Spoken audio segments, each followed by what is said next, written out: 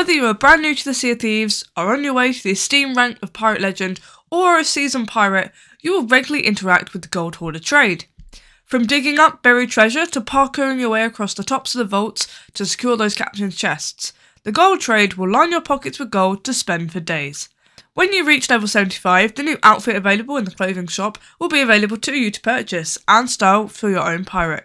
Today's guide will break down the voyage types, explain how the Emissary system works, and extra ways to rank up your gold and reputation levels up. Ahoy there, I'm Wizard, a Sea of Thieves educational content creator. I've been sailing the seas for around 3 years now, and I'm definitely the type of pirate to enjoy a treasure hunt. So hop on board my sloop and let's get sailing with this Gold Hoarder guide. The first thing you're going to want to do to rank up your gold level is to visit the Gold Hoarder trader at any outpost. There are two types of Gold Hoarder voyages, treasure maps and vaults. Treasure maps give you that classic pirate experience of getting out a map and digging for your loot. You'll either be given a map with an X marks the spot, or you'll receive a riddle. For the map type, head to your quest wheel and take a good look at it. In the beginning, when you vote on your voyage to start it, the maps will appear in the region you are in. So if you vote in the Ancient Isles, you'll have maps that feature within that area. They could be small or large islands, it is random. As your level increases, so do the number of maps you'll receive to complete the quest in full. I recommend taking a look at the map and then heading back to your map table and matching the two. Personally, I like to circle the islands I need and then uncircle them as I complete the map. When you're at an island you've marked, look for the key points of interest that can help you determine where the X is, such as rocks, how close it is to the beach, specific trees possibly, or where in relation it is to the compass. When you think you found your X, get out your shovel and dig. Some dig spots will spawn skeletons who are trying to protect the loot. With a few hits of your cutlass, they'll quickly be defeated and you can get back to digging. Once you have your chest or trinket, place it on your boat. Another map type will be a riddle. The first line of every riddle will tell you which island to go to. So, much like the first map, head to your map table and circle the island you need. When you step foot onto the island the riddle has instructed you to visit, the second line of the riddle will appear. Each clue will give you a location and an action to reveal the next one. Usually, it'll be a specific wall art to find, or a statue, or a point of interest. The final clue will give you a location and instructions to use your compass to map out your steps. To do this, hold your compass out and hold down either the right trigger on Xbox or left click on mouse to hold your compass to your face. Then count the steps in the direction the riddle stated. You should hear a thud to know when you've dug on the right spot. Again, you may have the skeleton spawn on you as you do this. At a base level, chests typically don't sell for a lot of gold. But if you run an Emissary, you will rapidly see your gold and reputation count rise. You can purchase an Emissary license at level 15 in Gold Hoarder. Once you've bought the license from any gold NPC, you'll have the ability to raise and lower your Emissary flag whenever you visit an outpost. Representing the trade as an Emissary gives you bonus gold and reputation, which in Sea of Thieves is XP. By representing your trade, you are accepting that other ships may and will come and sink you. A broken Emissary flag can rank up some heavy gold if you're a Reaper on the seas. Every time you touch a chest and then place it on your ship, you will add to your Emissary tier. There are 5 tiers and each one gives you a bonus when you hand in a gold item, which can be a variety of chests or trinkets. As you progress through your levels and hit level 25, you'll unlock a new voyage type. These are called vaults and they offer a large amount of chests in one place. You just need to find the key. To find the vault key, you are given a wayfinder compass when you begin the quest.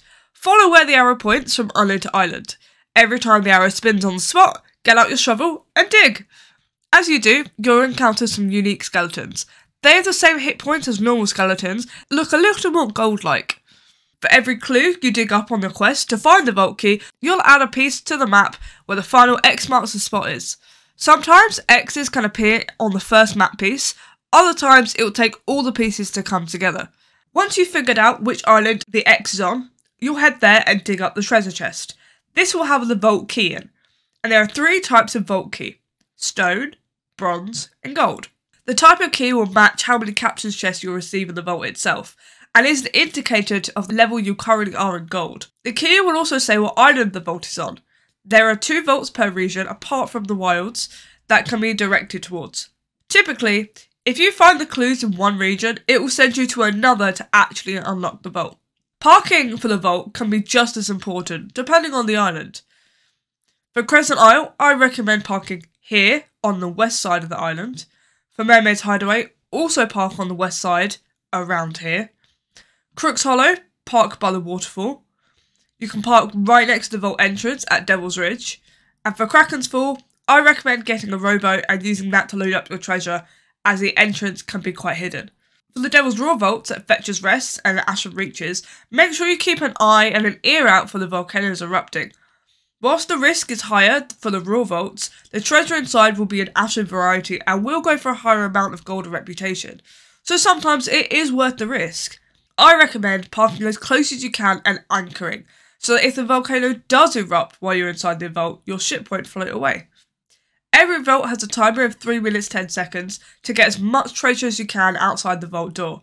I recommend placing chests and trinkets around this point for most effective use of your time. Inside the vault itself, you'll be faced with a puzzle. 4 columns will be in front of you. The last column to the right will have the final answer. You have to match the 3 other columns to the one at the end. In the vault, there'll be 3 medallions. Find each one and place them in the altar, which will then reveal which you should turn the columns to. But if you find one medallion, you can skip out the rest and figure out the final puzzle. Once you've completed the puzzle, a secret door will reveal the chest of ancient tributes. When the vault's timer is nearly finished, you'll hear the door shake. After you've finished, this means it's time to get out of there. Once you've finished, load up the treasure onto your boat, and you'll have plenty of time to do this. World events are fantastic for breaking up your adventure with something a little different. You may come across other crews whilst you complete them, but the end result will be a mixture of loot. Ashen Winds, in particular, drops the Chest of Rage, the Skeleton Fleet drops Captain's Chests, and the Ghost Fleet / Burning Blade event drops Chests of the Damned. All of these typically go for a higher gold and reputation amount than your average Gold Hoarder loot. I have guides on each of the world events coming soon. Subscribe and hit the bell to be notified of these. As a captain, you can also undertake the Pirate Legend Voyage for Cursed Treasure, where you have the chance of digging up the Chest of Sorrow, Chest of Rage, Chest of Boundless Sorrow, Chest of Thousand Grogs, or Chest of Legends. If you run a Gold Hoarder Emissary whilst completing this type of quest, you'll rank up to grade 5 in no time and earn a ton of gold while you're at it. You can also visit the quest board on any of the outposts or sea posts. These operate like X marks the spot voyages, as mentioned earlier, but players themselves can add maps. You can bury your own treasure and leave it for future crews to find, if you so choose. Captains you find on islands drop orders to dig up loot, but these won't always drop a piece of Gold Hoarder treasure. Then there are Treasuries and Fortresses. These are fairly quick arenas that unlock vaults full of varied treasure. You won't gain as much loot as world events, but they can help you with boosting your emissary grade. So can Megalodons and skeleton ships that randomly spawn upon you. Both are great for a range of items. All in all, the Gold Hoarder trade is one of the easier trades to level up to 75. If you want to find pirates to sail with to help you along your gold journey, then join my Discord server. The link is in my description box. If you've liked today's video, please give it a like, comment and subscribe for future Sea of Thieves content. See you on the seas!